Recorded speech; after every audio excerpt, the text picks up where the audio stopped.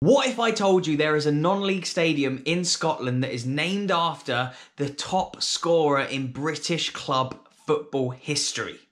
You might not believe me, so let's go check it out for ourselves.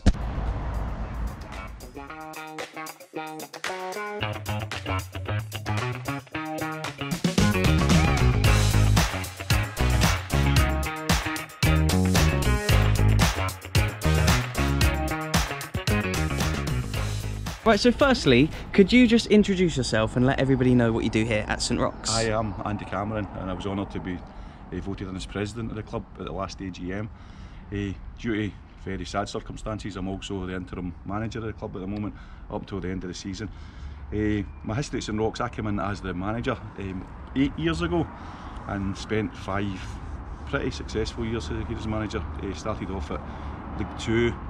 By the way, you'll hear in the conferences stuff people calling them all different names, so for the purpose of this, we'll talk about the Premier League, the Conference, League 1 and League 2. So we started off in League 2 when I came here, got promoted in the first season, stayed up, then got promoted again to what was called the Super League. At that time was the Championship, and we stayed there in my 5th season, so we progressed every year. And in the 6th season, got to a point where I thought it was the right time to step aside. The results didn't start well that season, and I stepped aside to become secretary. And during that time, I started the development squad just to help out the first team. So the development squad's running on a Friday night now. So I'm still president and interim manager at the moment for the club. Which is a great honour. And how has this season been going? Obviously off the park it's been very difficult because of the circumstances that, if people don't know, our manager passed away through COVID in around about, I think it was November, which was sad for everybody.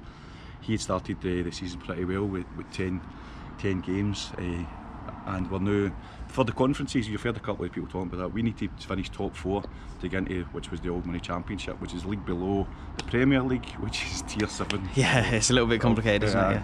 Football. So at the moment we're sitting in 4th place with 4 games to go, and we need 1 point to secure that 4th place. Which I think for everybody, I'm trying to encourage everybody that it's something to celebrate. People, I think they've got the mindset that because we were in that championship, that we're duty bound to finish there. However, if we never had a good enough season, we could have been in League 2. If we had a pretty bad season, it could have been League 1. But we've done enough. Now, hopefully, unless things go incredibly wrong. At the point of filming, we're playing Petersall tomorrow. But at the time this goes out, probably next week. Hopefully. It'll be up tomorrow, I think, for the non-league day. So so hopefully you get the win tomorrow. Hopefully we get the win tomorrow. Right? And so you're obviously in the West of Scotland League, which again we've spoken about is kind of 6th or 7th tier, depending on how you look at it. What are the plans for the club now that the pyramid system has been established? It's difficult. We would need to put in some sort of a 5-year to 10-year plan. Because of the pyramid, there's a definite opportunity for us in terms of entrance to the big Scottish Cup. For to do that, we'd need to get the licence, which involves a lot of, to be fair, a lot of the infrastructure that was necessary for that we've already got in place, thanks to a number of our fans. See, when you see these stands that you can see, you can see the garden over there, all of the stuff that's inside the park, all of this fencing. Everything you can see was built by your fans for no cost. None of this was here 5-6 years ago. So it's incredible the amount of people that dedicate their time to support the club. So you asked about the plans. The plans would be in the first instance to get the licence. In terms of owning the pitch, we need to be realistic. As the president of the club, probably I should be saying our ambitions are to go to the Premier League. However, there's a couple of reasons why that doesn't sit probably right with me. I don't think we've got the infrastructure to be a league team, if you like, in the SPL. And the other thing for me is that if we did that, to get through the Premier League, we would need to invest an awful lot of money in players' wages. And the kind of club that we are, I don't think it would sit right with a number of people that were spending hundreds of £1,000s on a budget for players when people run about this community's in poverty. So for us, for me, I think we're at the level we should be at the moment. It would be great if we could push on a wee bit and become a Premier League team and challenge at that level.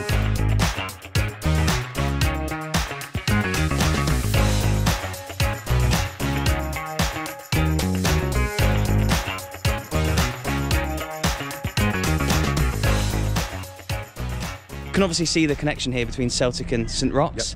The nickname is St Roch's because the nickname is the Candy Rocks because of the name St Roch's, of course.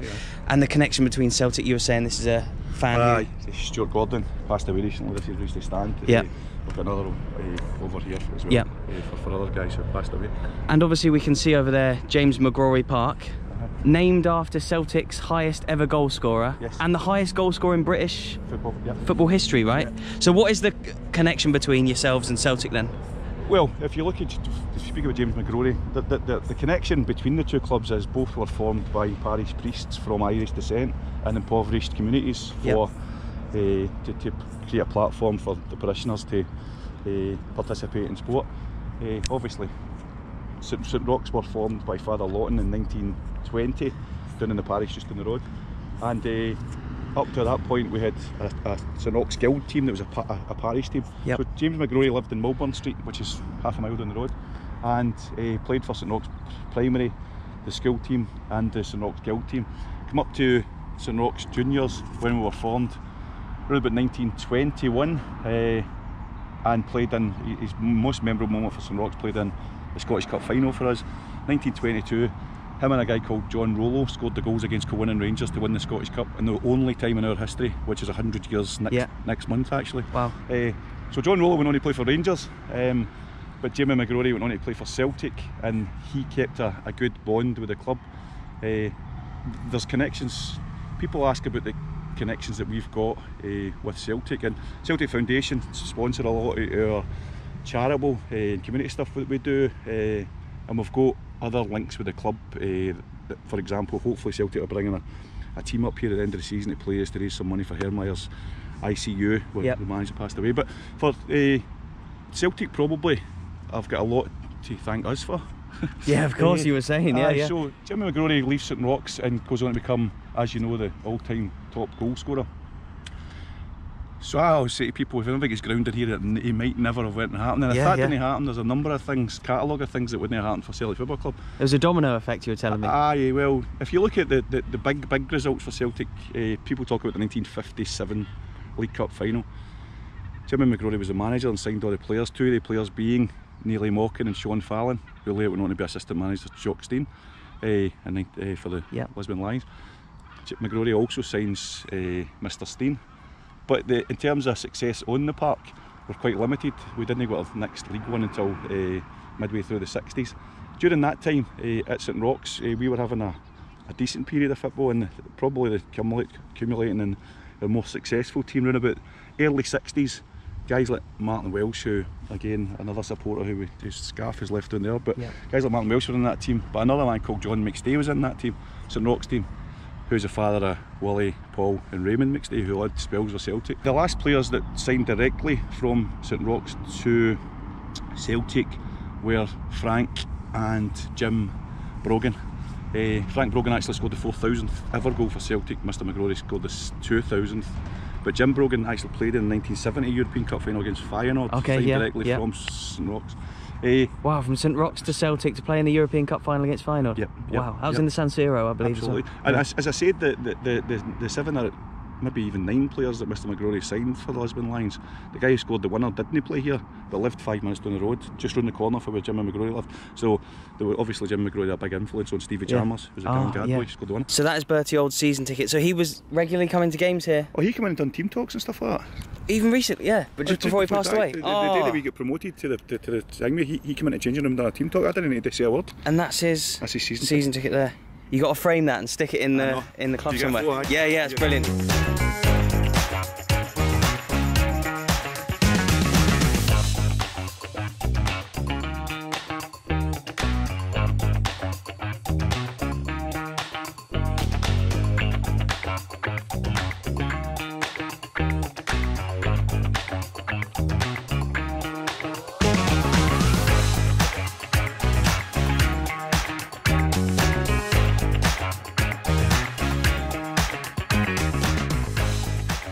You were saying that during one of the storms? It was around about October last year, November last year, in the big storm. Yeah. The Warbow and Turnstile blew in, and it turns out we thought, well, I thought in my naivety that it was a quick fix job, but it turns out that we need like foundations and plans and. So actually, well, you get quite a lot of yours. Sorry for coming on your show, but if no, 100%, that's what I'm. Company that's watching just now, that road leads onto Royston Road, which is the second thoroughfare for the M8 motorway, which means it's probably the second busiest road going into Glasgow and out of Glasgow in the morning and night. If a building company wants to come in and give us a wee bit of support to build that, they can have a sign up there for, let's call it 3 years, but we need help. But basically, but maybe there's a Celtic fan out there, who could and they might not know how much they have to thank St Roch's for. Thank you. So if there is a building company out there, Celtic fan, then come and help out, because they need it would be good. We are actually, in terms of the progression towards the pyramid, we probably would need some sort of a segregation, which would mean 2 entrances. So getting a turnstile at this entrance would be ideal for that plan. So if anybody out there wants to come in and give us a wee bit of help, that would be brilliant. 100%, yeah. As they say in Glasgow, Mono, I'll show you about. We want to say that for a long time. Love that. Yeah, that's brilliant. He's been practicing that line in the mirror at home, in the shower. Yeah. If we come in, this is the players' lounge. This has been done up in the last 5 years. Part of the funding comes through this sort of thing because we do things like homework clubs and football academies. So this area here is free to any community group within the area. I always tried to work out who this wee guy was. Never quite found out. We never found out who he is. I found out though, right enough later on that this guy here was my wife's great-great-grandfather. Didn't know that before I came here, but there you go. All of these teams over the years have kept the club going. There's a couple of my teams in it as well. There you go, got to get your teams in there. I wouldn't say any successful teams, but actually we've done alright. We've done okay. Charity Shield we won just a couple of weeks ago. This is a tournament we won through the Celtic Foundation. But this what sort of sums up the kind of things we do. So we were recognised as the best community initiative in Glasgow. It's just a couple of years ago for all the different types of stuff that we do in the community. So we're very proud of that. Nice, and there's McGrory again. You can tell how proud you are of McGrory. And is that one of the old strips? Yes, SRFC. Wow, yeah. And yeah, we were looking at some of the pennants you got up here. Obviously, Auchinleck Talbot are up there. Jeanfield Swifts, a lot Rossvale. Of the teams that you've visited will be there. I always like to come in and have a look at them and see what ones I've been to. Huntley. That mural's probably that's the first ever St Roch team. This room we've decided we're going to turn into a sort of community gym. So we've already been donated some of the equipment, which you can see here. But it's going to take a bit of work, so what we're probably looking for at the moment, another plea. Of course, plug away, plug away. Anyone who wants to help. A sponsor that would be willing to sponsor a community gym, come and speak to us. They could actually name this room in memoriam to somebody, maybe an ex-player or whoever could maybe come in, or even a company. This is obviously our home strip. A wee story here about a couple of wee things. That's the development team strip. But how we got funded for that was that fans from all over the world paid to get their name on the strip. So it's really, I think it's quite a class strip. That's good, and you were saying you've got the biggest social media following in non-league in Scotland? We're probably bigger than some SPL clubs. We've got 13,500 followers on Twitter. And you think that's due to the connection with Celtic as well? Of course it is. Of course it is. We've got followers from all in the world, Japan, Germany, across America. So there's... And can I just ask, is the badge, is the star to do with... That's Mr McGrory as well. That star is the Scottish Cup that we won in 1922. Okay, it's very similar to Celtic's badge with the star they have for the European Cup. You wouldn't think we ripped Celtic's year off, for example. Here's my tracky tap, right? See if you look at the Celtic tracky taps, they're very, very similar. They are, I wonder why. I think they copied us. They even copied us for that hoop jersey. Need to sue them. This was our centenary top again, with numbers on it. This is the part I love the best. This was done by some of the work that was done out there. We did an employability programme here, so all the stuff thrown about the stadium, the stands, was done by young people aged 16 to 24, getting some employability experience, and part of that through City Building. They bought us a kit room. Quality, nice. It's class, isn't it? So people are getting experience in their trade, but it's also helping you out as well.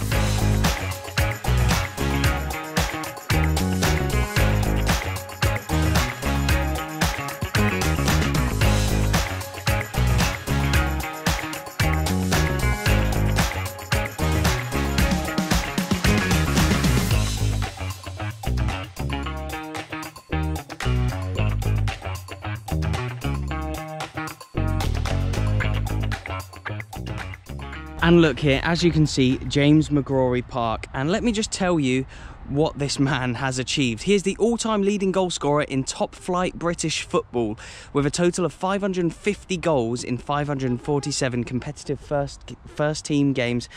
at club and international level. McGrory is a legendary figure within Celtic's history. He is their top scorer of all time with 522 goals in 501 games. He's notched up a British top flight record of 55 hat-tricks, 48 coming in league games and 7 in Scottish Cup ties. There are arguments that he scored even more goals, but essentially he is a legendary figure from Celtic's past who ended up managing them, who ended up signing a lot of the Lisbon Lions. He even was the manager before Jock Stein took over in the mid to late 60s, and then he obviously went on to win the European Cup. I've been to the stadium just recently where Celtic lifted the European Cup, the Estadio Nacional in Lisbon, and none of that would have been possible. That video wouldn't have been possible. All the times I've covered Celtic's amazing history wouldn't be possible without this man here. We looked at the scarf just earlier of the fan who sadly passed away, and you say there's plans for a memorial garden over there? There's the scarves that are up for guys like Johnny Barnes and others, Martin Welsh, and we always mentioned Stuart, but the plans for this summer is on the left hand side of the pavilion over there.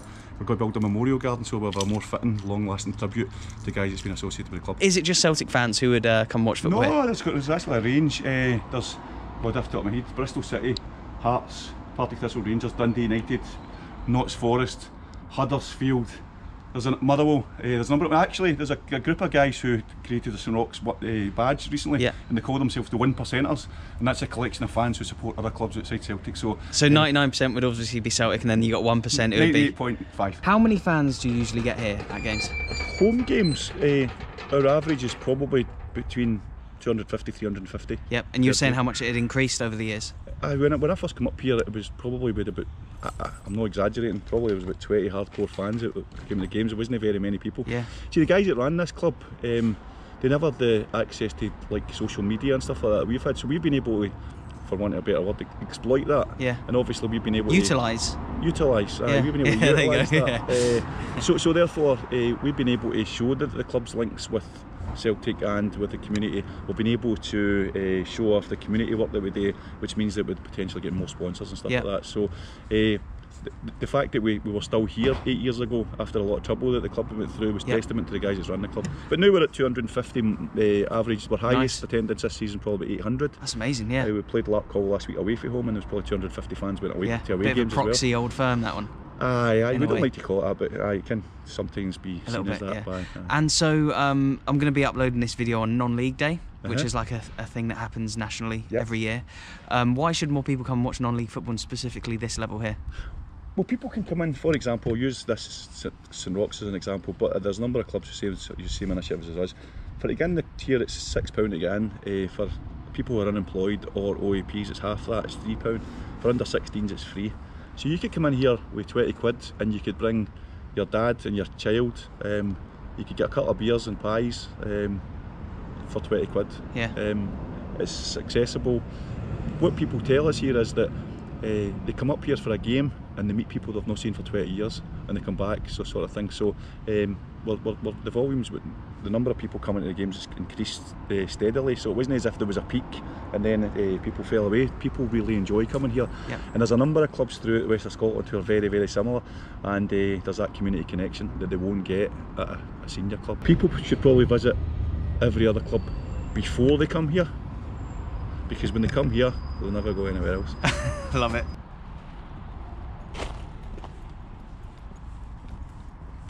Look at that, got my own St Roch shirt and everything. Absolutely buzzing with that. It's only the second club to give me a shirt. I'm going to put a little quiz out there. Who is the other club to have given me a shirt? I've had like sponsors and companies and stuff send me shirts, but I've only ever been given shirts on 2 occasions. One is at St Roch, which is right here, and one is elsewhere in Scotland. Let me know in the comments if you remember where that is. 10 points to all of you who do. Yeah, a huge thank you to the guys who have shown me around today here. What a great stadium. What a lovely day to come as well. Absolutely beautiful scenes. And yeah, if it wasn't for this club here, Celtic wouldn't be anywhere near as successful as they are. So we have a hell of a lot to thank non-league football for. And especially on this weekend, when it is non-league weekend, I hope to promote non-league clubs and stuff as much as I can, because these are usually completely run by volunteers and they just need people to turn up and kind of keep the clubs going and stuff. So yeah, if you have any suggestions of anything you've heard in this video about the gym inside or the stand that kind of broke due to the storms and stuff, then get in contact with the club, and maybe I've inspired you to go and watch some non-league football. So if I have, make sure you get down to your local club and support them. Today, please hit that like button, please do subscribe if you're new. That little red button down there, I heard it changes colour if you press it, so why don't you press it and see what colour it changes to. I will leave some videos on screen. If you could click on one to carry on watching, that would be highly appreciated. Thank you very much, and I'll see you in the next one.